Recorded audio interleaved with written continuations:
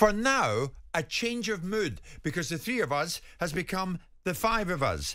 A huge event coming up here in the UK, in London at the O2 on Saturday. We are talking about a massive event in the WWE. Let me tell you, two superstars, husband and wife team of the WWE, are in studio with us right now. Seth freaking Rollins and Becky Lynch. It is a very warm welcome to talkSPORT. Good morning. How are you both? Doing Fantastic. great. Yeah, we just got off the plane a few hours ago, but we got some coffee in our bellies and we're feeling surprised. Fantastic. You've come straight here, have you? Yeah. Oh, yeah. Yeah. We landed at 6:30 this morning from New York City last night. We were in New York doing today's show and ESPN yesterday, and here we are with you guys today, talking Money in the Bank, talking all things WWE. You are indeed. This is what it's all about. There it is. Simon there it Jordan is. knows all about money. This fella, Seth, was once worth 100 million quid. He still could be, for all I know. Money in the Bank. Wow. What is this all about? How do you begin to explain it? So let me explain it, because I'm going to be in the Money in the Bank ladder match. And so, right, the object of the game is you have to climb a ladder and retrieve the briefcase. When you retrieve the briefcase, in there is a contract that you can cash in at any time for the championship. So you can have a championship match any moment. At any moment. So that means that the champion could be down and out, knocked unconscious, and you can call your shot right there and then. So it's very, very exciting. Just to clarify, why you don't get a free pathway up to get You up the ladder. don't get a free pathway. No. That's the catch. You have to There is a ladder match, and so we're talking six bodies, six bodies in this match. A bunch of ladders strewn all over the ring, and It's a race to the top. and Who's it's a gonna get there race to the top. first? But you Now know, then. everybody's trying to bash you into ladders, bash Seth and ladders onto Becky, you. we are very much a show that reacts to everything that's going on right here in the UK. Back with you in a second. We're off to the cricket at Lords because a significant scene taking place there. John Norman, what can you tell us? Yeah, well, there were fears that this was going to happen at some point in the summer. Indeed, the start of the summer. The World Test Championship final, which took place at the Oval, two separate strips were prepared in case Just Stop Oil protesters made their way out onto the field. They have, of course, made a name for themselves, the protest group, on disrupting sporting events.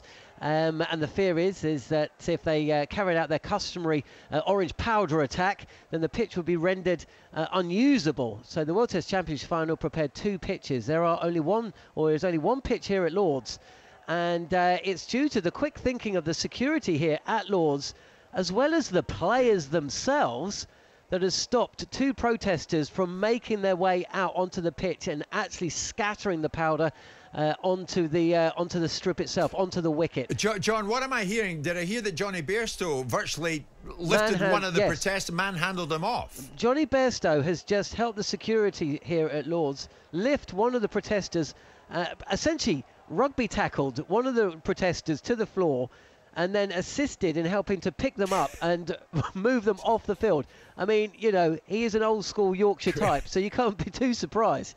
But at the end of the day, cricket is back on. Stuart Broad has just bowled his first delivery of the match, past the outside edge of Usman Khawaja's bat. But the two protesters who made it onto the field, they did scatter the orange powder. They weren't able to affect the actual strip itself, which would have been calamitous, because I'm not sure how you'd have got it off. But essentially have been removed from the field of play, and play is continuing now. Okay. John, thank you very much indeed. Back there, that was a development we did not expect.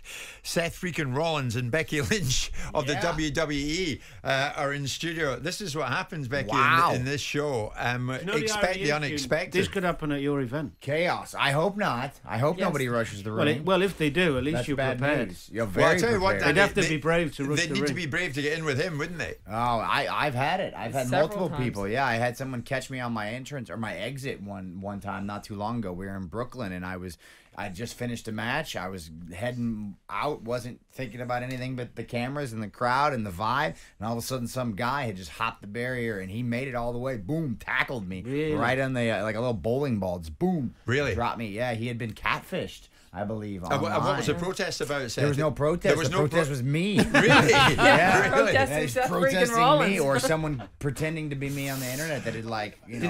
Did he hurt you?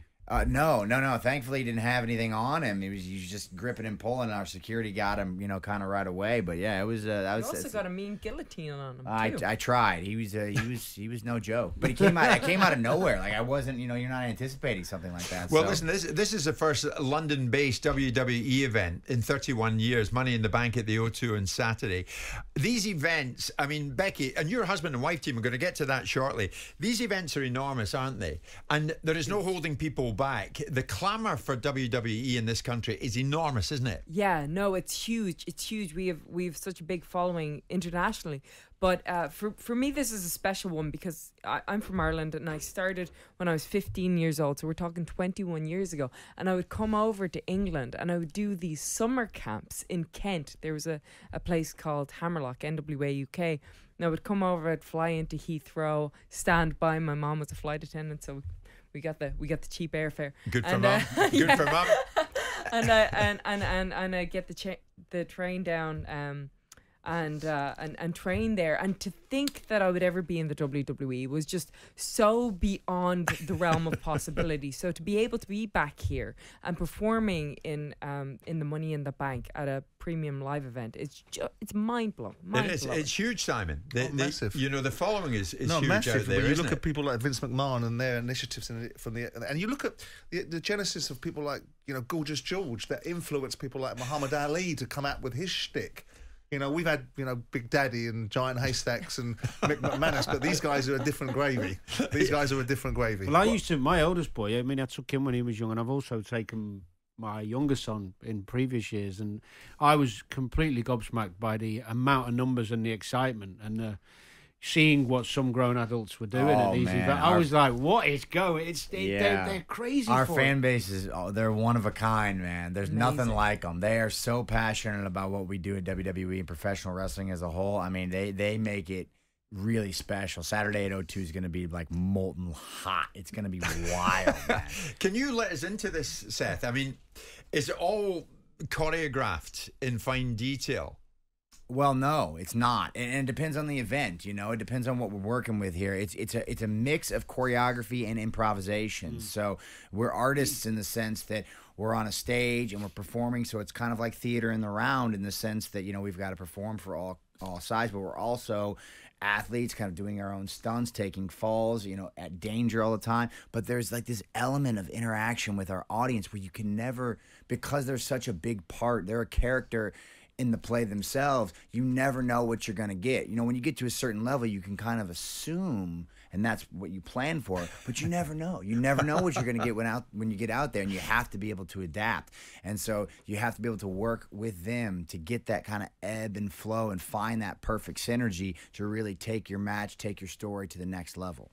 And speaking of Saturday, there's an extra element of the ladders because you never know what those things are going to do. They sometimes have a mind of their own. You know? Oh, really? Yeah. Because, you know, you're getting thrown into them. And so you want to climb one, but next thing you know, it's all broken and bended up. And so you got to get rid of that one and find a new one. So, yeah. Do you have any degree of trepidation going into it? Or you just literally throw yourself into it? No. I mean, do you second guess yourself going into an event like this, Seth? Always. I mean, you've been in a bunch of them. I've been in a bunch of them. The ladders are dangerous, man. I mean, there's no like, you're not pulling the ladders. When you fall onto a ladder or you fall off a ladder, you're falling from an extra 6 feet, an extra 8 feet, or you're falling onto solid steel. Like, there's just no bones about it. And so anytime you go out there and you know that that's the task at hand, you're nervous. I mean, there's an extra element of nerves. But you mentioned kind of the rabid fan base. I mean, that adrenaline rush, it's like a drug, man. It's like a shot. Have you been here before and competed over here before? In London? Yeah. Oh, yeah. I've been over here for over a decade. What's the difference in reaction from the audience? You've got this rabid fan base in America that's committed and indexed to the sport. I don't mean rabid in terms of loons, but in terms of focused, diseased. But is there a difference, or is it just you get the same reaction? No, what do you think? It's a good question. Oh, gosh, it's a great question. I think there is the extra element of distance. Like, we're not on hand here all the time, so it's more of a rare occasion. So I think you get an extra element of excitement because we're not here all the time. It's more of a rarefied space. It's a that we're homecoming over for you. Exactly. A lot of people will be here to see you. I mean, you know, I would have thought there's great excitement that you're in town, Becky. Yeah. No, it's fun. You know, we're just across the pond. So, and because I have, you know, like I was performing in front of 30 people. Maybe if we were lucky when I was 15, 16, 17. And to be able to go out there in front of, I don't know how many people are going to be there on Saturday. Yeah, 17, 18,000 is just... Yeah. Everywhere you go in the States, you're massive. You're superstars, aren't you? Are you relaxed in the knowledge that this thing is consumed by so many people? Yeah, I think so. I mean, gosh, we've both been doing it at such a high level for such a long time. I think there are instances where you get struck by how, I guess, big of a deal you are, even in your own little kind of circle. Kind of a big deal. Well, you know what I mean? I'm not trying to. It's what we all want to be, right? But at the end of the day, you're still just this kid who kind of grew up, and you know, for you it was Dublin. I grew up in a small town in the Midwest in the States, and so like I'm still that kid at heart, and I don't know that that's ever gonna go away. So I'm never gonna feel like that dude who's on a poster, on a billboard, or main eventing a sold out O2. Like I'm never gonna feel that way. So there's always kind of that element of humility that goes along with it. You have to really, like, you know, for example, I mentioned the media in New York the other day. We were outside the Today Show, and there's just people showing up.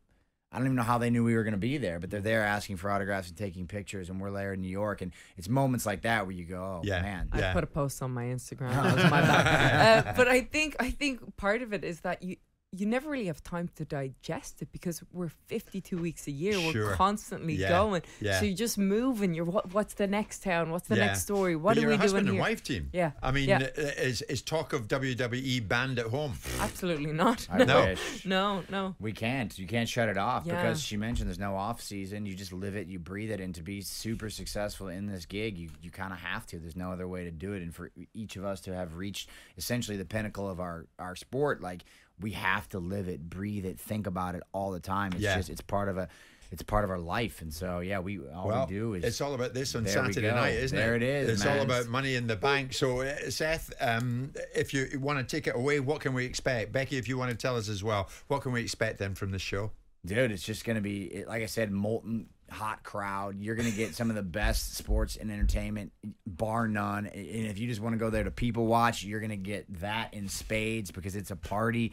It's going to be just athleticism, entertainment, drama, comedy, emotion, all of these things kind of wrapped into one. And that's what we do at WWE. Fantastic. You couldn't sell it better, could you? No. So I'm not going to try. It's marvellous. Guys, Becky, Lynch, Seth, Rollins, I'll leave the freaking bit out. Listen, good luck. Thank you so much for being with us. Sorry about the interruption, but we had to go to the cricket. Who knows? We might get more of it. Hopefully you don't see anything like that at your event that's going to disrupt it in any way.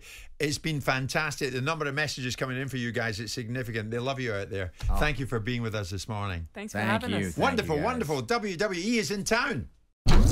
Jim White and Simon Jordan. Monday to Friday mornings from 10 on AM, on DAB, via the talkSPORT app and on your smart speaker. talkSPORT.